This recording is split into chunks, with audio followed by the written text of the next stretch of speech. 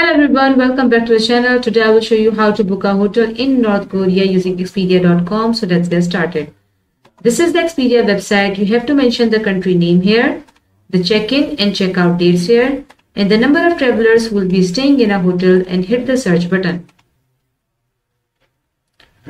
All the resorts or hotels which are available in these mentioned dates are here. For example, I want to click this one.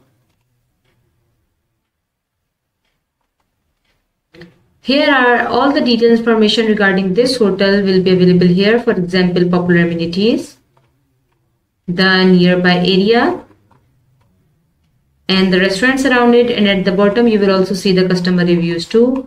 For example, I want to reserve this room. I will click on reserve button. Here you have to mention the personal details, the card details, and lastly hit the complete booking option. After a few steps, your booking will be done. Thank you for watching the video. If you have any queries regarding this, let me know in the comment section.